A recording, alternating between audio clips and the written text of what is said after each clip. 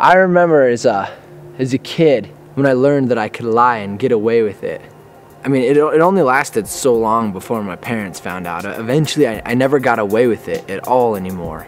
I would get sent to the corner, told to clean my room, grounded, time out, you know, all the typical punishments. But did that really take care of it? Did that really make up for the lies that I told? What about at my high school job when I would occasionally take a $5 bill from the register? You know, and I'd always make up for it by working harder than everybody else. But did it really make up for it? Everyone knows that you have to right your wrongs. But can you really make up for it? Does sorry really fix things?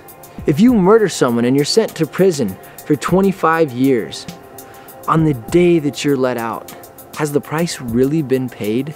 How much time, money, and good deeds does it take to cancel out all the wrong we've done?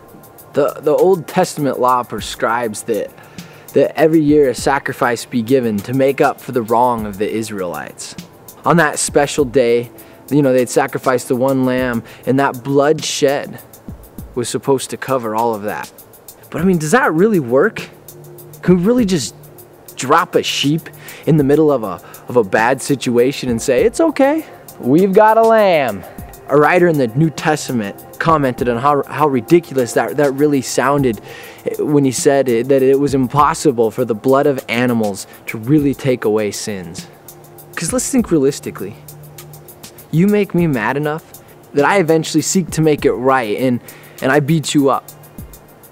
In an attempt to right that wrong, you go and get your friends.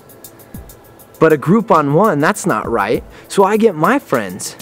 And this tit for tat, this fight fire with fire mentality, it grows until eventually we have family against family, city against city, regions fighting, nation against nation, in an attempt to make someone pay the price, to right some wrong that's been done. But whose is it to pay? And how do we know that it's finally been paid? How much time, money, and good deeds does it take to cancel out the wrong we've done?